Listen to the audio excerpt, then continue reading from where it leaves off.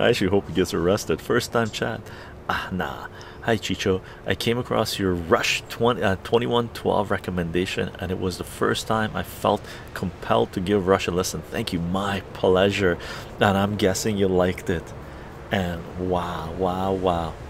Yeah, I had to actually Getty's Lee, like for Rush, Geddy Lee's voice really turned me off of Rush when I was in high school. I was into metal. I was like hardcore metal. I went to Iron Maiden, Number of the Beast concert, and multiple other concerts and stuff like this, like in the 1980s, right? But I wasn't into Rush. I didn't get into Rush. Just Geddy Lee's voice was just so high pitched, right?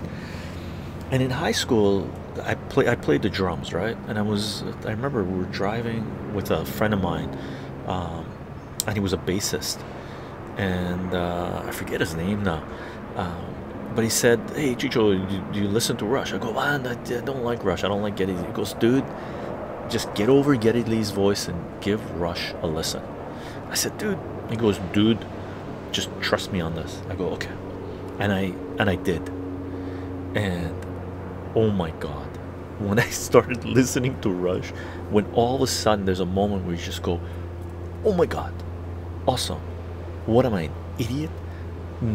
Preventing my my my ridiculous standard of what the the vocals should be like, almost prevented me from listening to one of the greatest bands ever, right?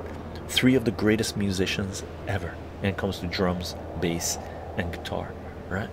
So my pleasure, my pleasure. I'm just returning the favor that someone made for me, right?